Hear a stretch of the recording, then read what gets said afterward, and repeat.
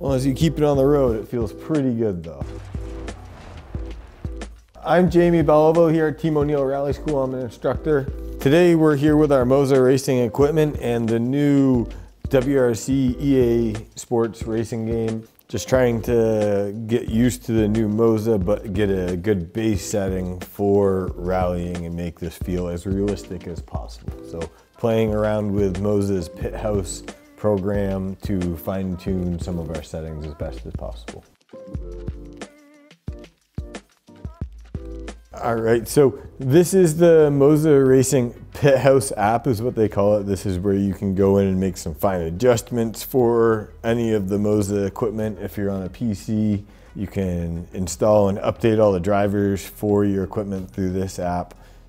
There's really a lot you can do on here, and it looks like even launch games, configure games straight through this. We're just gonna start going through some of the settings for the WRC game. This is factory settings. In here you can go into the base itself and start out with a preset. You can pick the EA WRC. We're gonna start with that. That's what we're at now. You can see game force feedback's 100%. This is all the force feedback options, the whole game itself. Now we can get into the actual wheel base and do some basic and advanced settings and how to tweak smaller adjustments, but the whole everything we're gonna keep at the moment 100%. So we're gonna hop on over here. We've got ourselves set up on the new WRC game using just the base Group N Subaru Impreza. Let's see how it goes.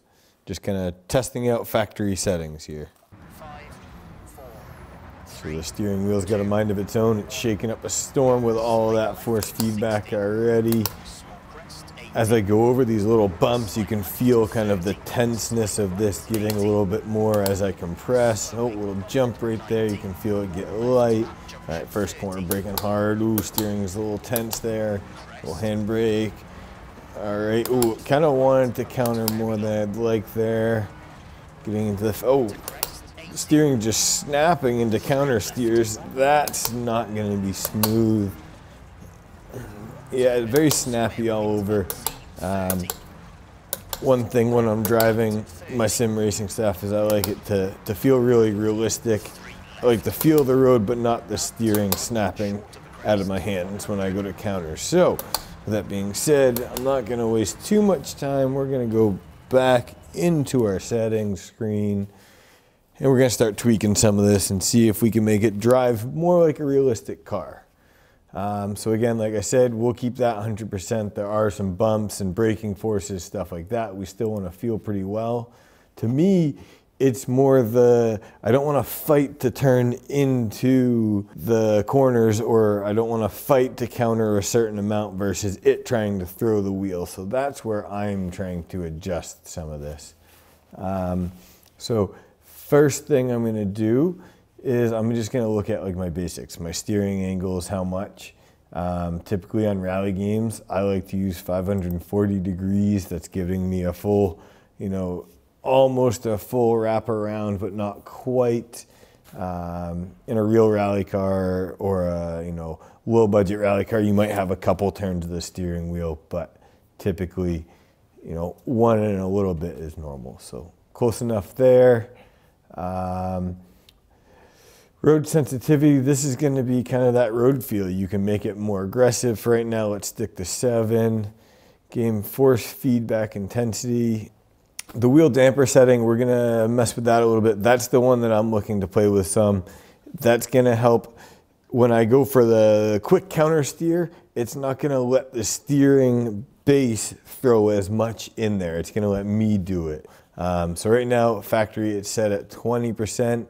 I like when I'm testing a real car, sim car, I just like to go kind of crazy and go wild all the way to an extreme, test something out, and then dial it back once I feel what the extreme is. So I'm just gonna do that. Go ahead and hit resume here, play a couple more corners and just see how things feel. So I can still feel all the little bumps in the suspension, that type of thing. But now the steering wheel less so wants to do its own thing and I'm a little bit more in control of it. It's not so snappy. It's just a smoother feel. I'm still feeling all the compressions, the jumps. When I brake, the weight on the nose, you can feel a little bit more forces on that steering. When you go to spin the steering wheel side to side, it's a little bit harder to do when you're under the brakes and it's compressed, just like in a normal car. Big jump. Ease to the corner. So right now I'm able to drive it pretty good right there. It did counter a little bit more than what I would have. So it saved me, but again, it's the car driving, not me. Big jump. Oh, not listening to the notes. So now that I've got a little bit better feel there, I'm going to tweak some other things as well. All right, so wheel dampening helped come down just a little bit on that one. But then the force feedback, like I said, I'm really liking the bumps, the jumps, the braking, but it still is almost like it's trying to work a little harder than I'd like. So we're going to bring that down some and give that a go from there. Not going to adjust too much. We'll try that. All right, so even though I've turned that one down, I'm still feeling all those bumps and stuff. I didn't fully turn it down, but the steering's not taking as much effort. I don't need to fight it. It's actually feeling pretty good right now.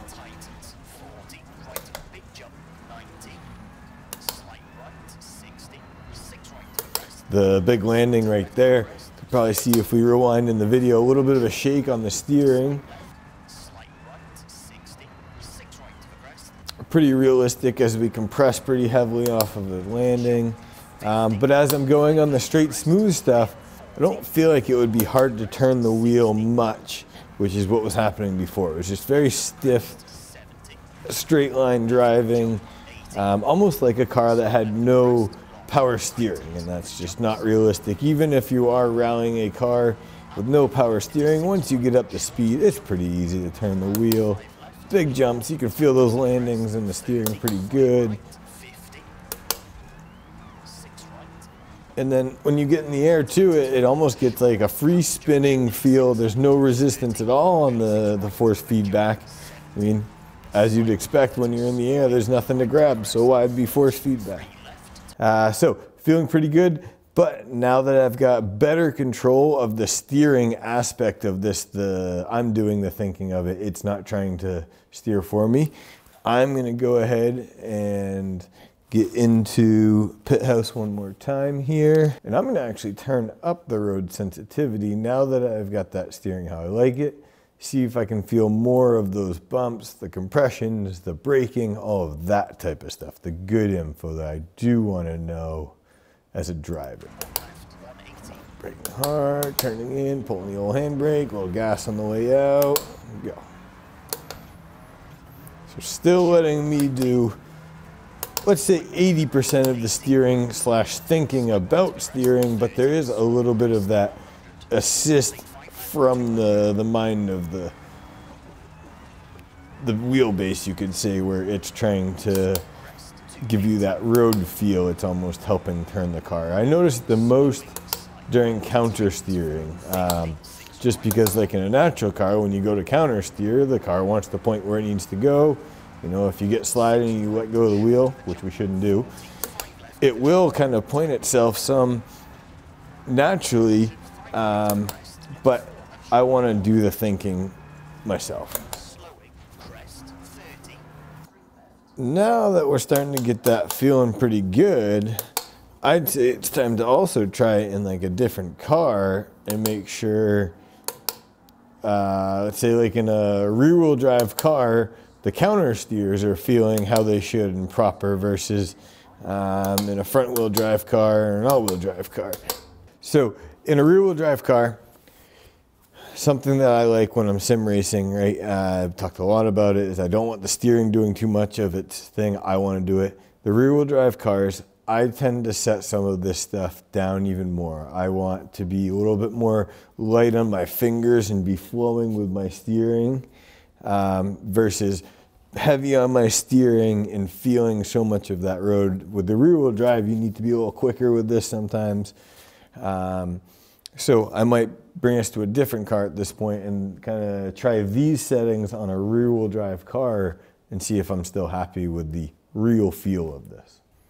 All right, so rear-wheel drive, we'll just pick a Group B rear-wheel drive just because they're fun, got lots of power.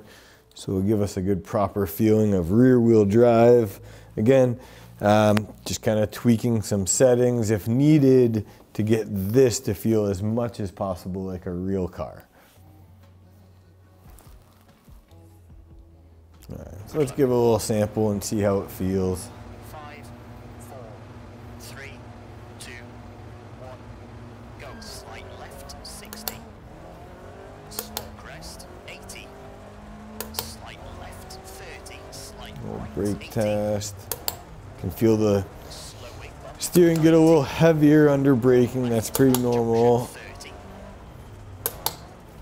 Crest. And full right, opens very First hard corner out of the way right there. Didn't feel like I was fighting the steering too much. The brake mid-corner. 100. See, heavy brake, trail braking easing off. That's feeling pretty good.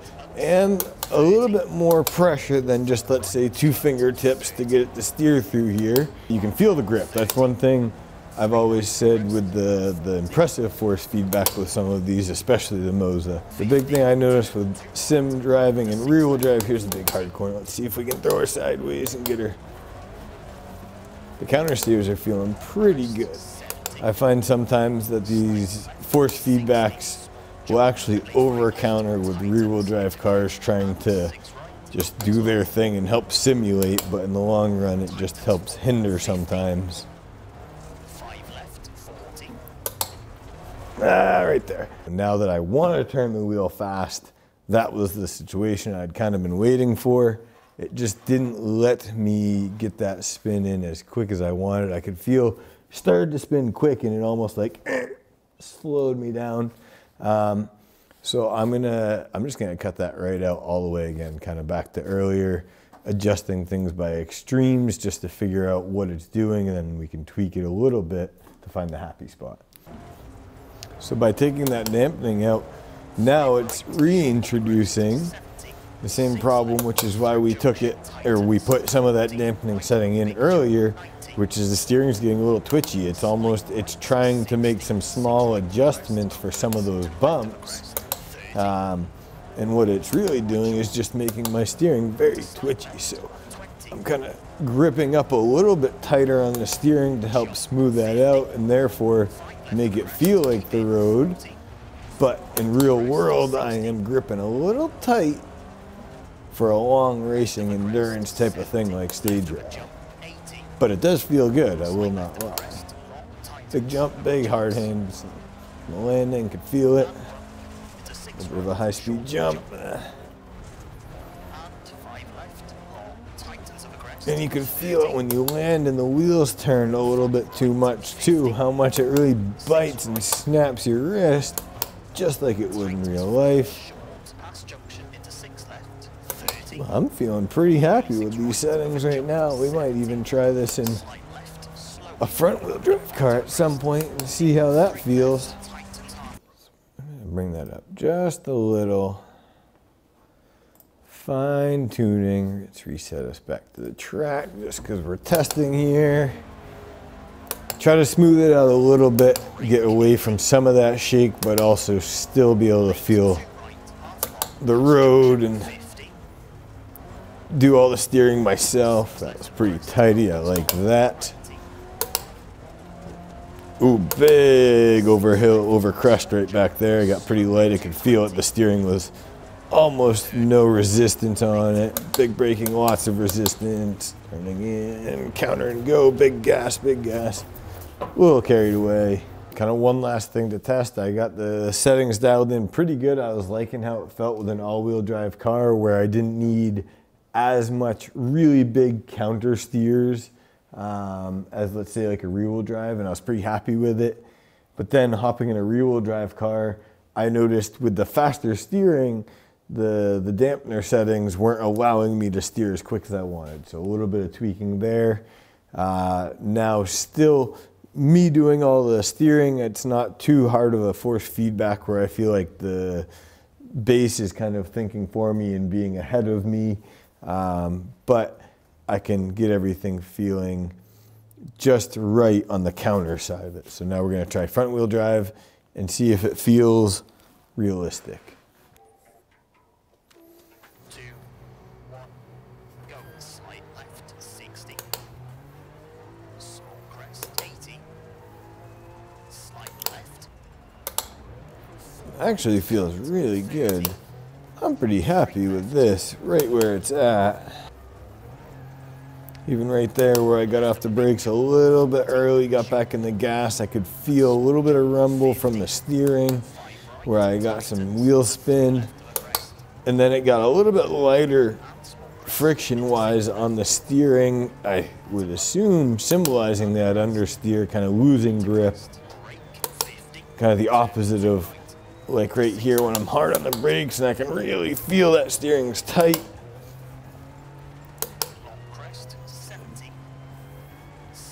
All right, I'm gonna call that pretty good right there.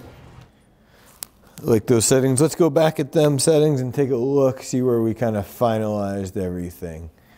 So going back to the basic settings, again, adjusting that maximum steering angle. It was somewhere, I think it was right about there starting out, 300, 350 range.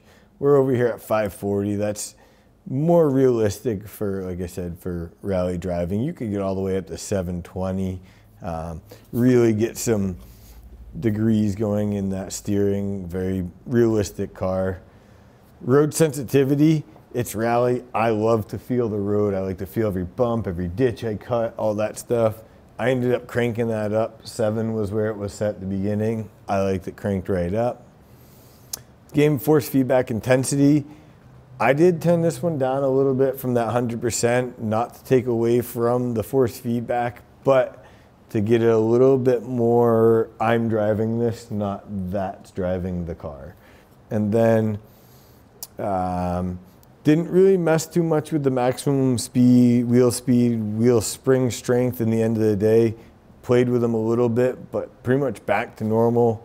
This wheel damper is one of the settings that, depending on the car you're in, you might want to play with it. In the front wheel, rear wheels, I liked it pretty low right here, 15% was feeling good.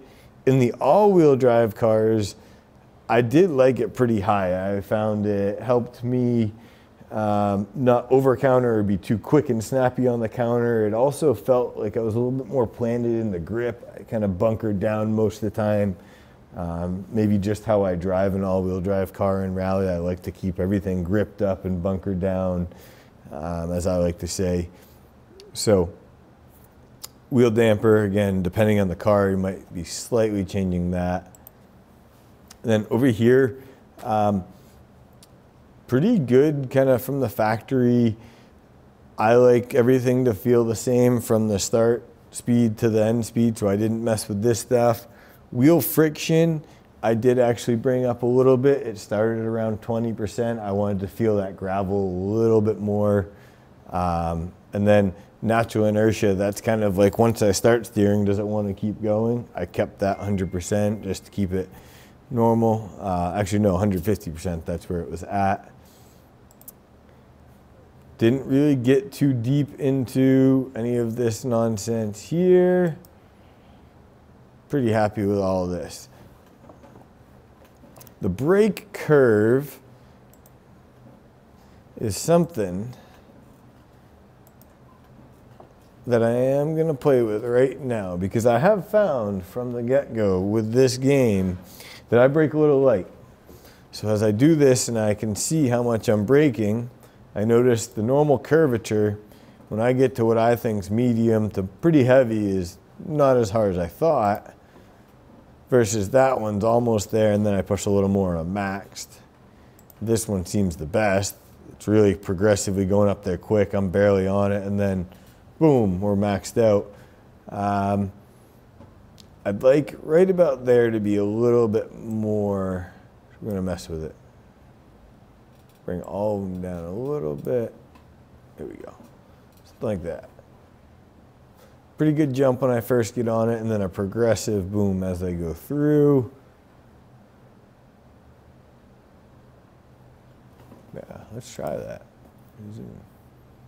And 6 right, opens long. Tightens 4, 50. 5 left, 40. Can already feel more brake bite just from when I initially start braking. And left of a jump, 50. Which when I first hopped on this game, I felt like I had to just about slam the brakes with this setup. And now, 3 right, into crest. with a quick look at that graph, I was able to change the curve, the pressures needed to get full braking. Through junction, slight I don't want to feel like I'm having to push the brake pedal through the firewall. That's just not realistic. right, 4 short. Before, on a fast section like this, Early 6 right. if I would just try to drag a little bit of brake to keep just a slight bit of grip, keep it more stable, it felt like I wasn't doing anything. It wouldn't give me the results I was looking for. It was just still unstable until I really dragged a lot of brake. And then it was more slowing me down than it was keeping everything tight and smooth. So being able to adjust that's actually kind of cool. Right now I'm pretty happy. My light pressure is keeping everything pretty smooth, and in a real car and the road I would be feeling it by the ride. You know, it wouldn't be shaking a bunch. On the sim side of it, I'm feeling it through the vibrations in the steering. So when we're in the very fast sections with lots of bumps and potholes and stuff like that, the steering wheel is just constantly vibrating. All right, I'm liking how that's feeling. Let's keep going through some of these little tabs here. We don't have any fancy heads-up displays. We do have a shifter, but I'm not using it at the moment. We do have an e-brake. Oh, this is a cool setting. Key threshold. Let's adjust that so it starts working a lot earlier.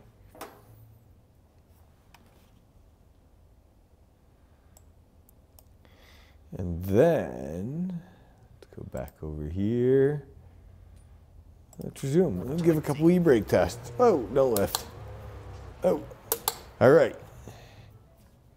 The e-brake's on. The e-brake's not on. We've adjusted that one a bit too much. You're right. We need a little bit of room on that threshold, apparently, so that it doesn't think that I'm dragging an e-brake at all times. There we go. That's looking better. You could see the little light was on. As soon as I came back in there, it was locked up. So it's a pretty sensitive sensor there. All right, back to it. So even now, let's see if I can get to a tight corner at some point. I know there's one coming up. This e-brake should kick in, whoa, a lot sooner than it was before. Kind of getting away some of that free play almost. You know, if that was a mechanical e-brake, there might be a little bit of pull there where it's not doing anything. That setting's allowing me to make it engage sooner.